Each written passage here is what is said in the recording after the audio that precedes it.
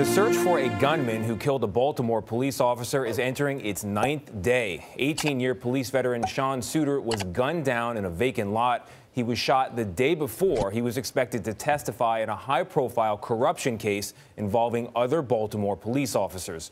Chris Van Cleve is in Washington. Chris, good morning.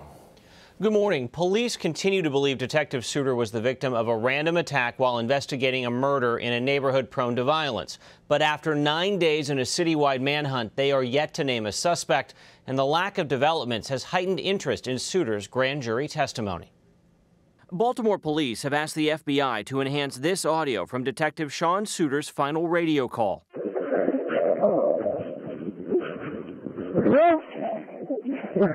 It's unintelligible right now. We don't know exactly what he said, but he was clearly in distress. On Wednesday, police confirmed signs of a struggle were found on Suiter's clothing, and the veteran officer was shot in the head at close range with his own weapon. Another revelation came when investigators confirmed Suiter was shot the day before he was supposed to testify in a federal racketeering case involving 8 members of an elite Baltimore police unit called the Gun Trace Task Force.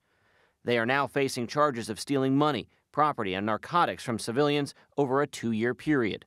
Well, I understand the wild possibilities that go through people's minds when we all want answers. I just am determined to keep following the evidence. There's nothing that we won't consider. The main witness to Suiter's murder is his partner. He told police Suiter approached a man acting suspicious. Investigators say video shows his partner took cover after hearing gunfire. We do not know where these shots came from. We have officers in bad locations. The shooting spawned a citywide manhunt that put a Baltimore neighborhood on lockdown. At the scene of the shooting, some residents are offering their prayers. He deserved that prayer. The family deserved that prayer. Our city of Baltimore deserved the prayer. The reward being offered for information about the detective's murder now stands at over $315,000. A funeral for the father of 5 is scheduled for next Wednesday.